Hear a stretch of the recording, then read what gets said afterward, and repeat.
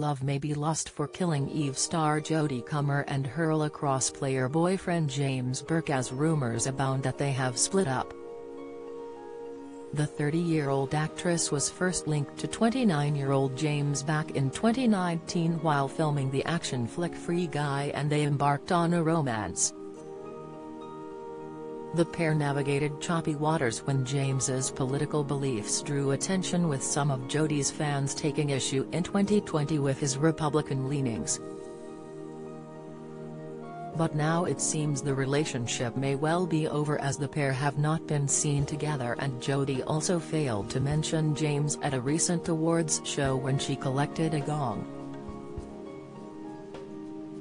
A source told The Sun on Sunday, Jodie and James were really loved up for a while, but they're in different parts of the world.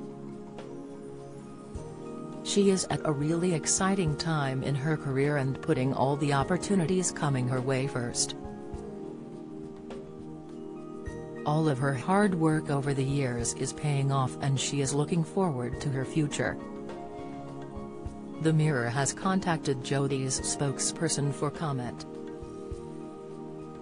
Earlier this month, Jodie was crowned Best Performance by a Leading Actress in a Play at the 76th Tony Awards for her part in one-woman play Prima Facie, which has won success on Broadway. During her acceptance speech, Jodie thanked family and friends, but made no mention of James, who was also noticeably absent from the ceremony.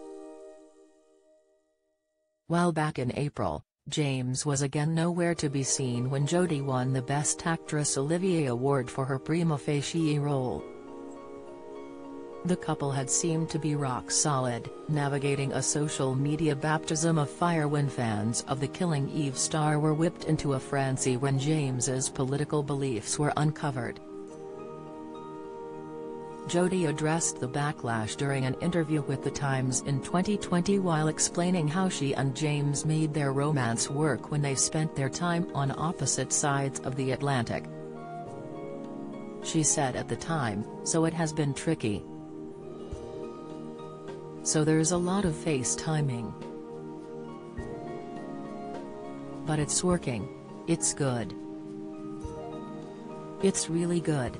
It's like with anything in life, if you want it enough you make it work. You know, I would never want to speak badly about people in my past, but yeah, this relationship feels very different. This feels like nothing else. When you actually feel it, you're like, ah, so this is what it feels like. And it was special. I was away, it was the height of summer, I was doing this incredible job that was so much fun, it was my first time working in the States. So it was a lot of firsts."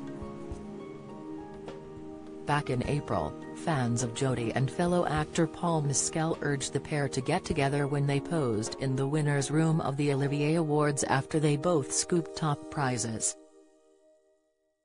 Reacting to images online, one fan wrote, "I'm sorry, but are Paul Mescal and Jodie Comer not the most perfect couple?